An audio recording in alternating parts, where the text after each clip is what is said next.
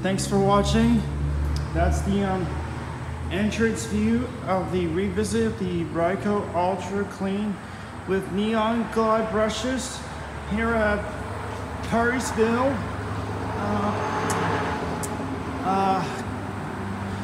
Kind of close to Connersville, Union Town, because I took the time to look it up. I do apologize for a little delay. I've been extremely busy with a lot of important things, but I had time today because it's my holiday vacation day. It's Memorial Week, and this requested was from a subscriber, Car Wash Studios. Asked me to do the entrance view. Overall, surprising part of the part that the squeaky, the noise of the top brush wasn't fixed, and the machine right there on the side scared the heck out of me when it was doing the double top brush pass. However, this one maybe does need a little bit of work, because it was shaking the car a little bit when they did the brushes on the back, the tall wash arms.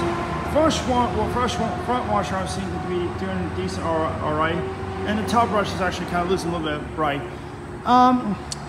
Next time, I did talk to my mom about the situation about her veterinary job and the calls, and just keep subscribed. So I'll do it next time when I'm here. I'll do the inside view of this location.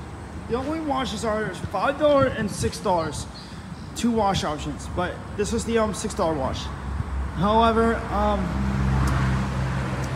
I mean, I don't mind the neon glide brushes, but I mean, I'm mostly prefer just the regular ones. I mean, however, yeah, so feels great, and I was gonna do this location on November 2021, but I couldn't because this location was closed and it was cold.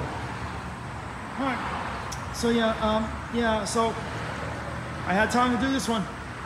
So I mean, did all right these days with my mom. Did all right with my mom's car. We did good though, because however, my family's car didn't need washed, because the top brush was squeaky, but the whole entire thing, but it's nice and clean.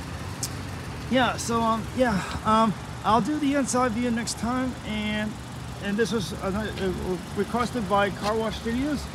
I'm gonna give a shout out to him today for this upload, and thank you for so nice to hear from him. And check out his car wash uploads.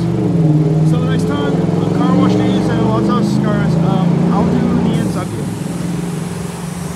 Alright, till next time.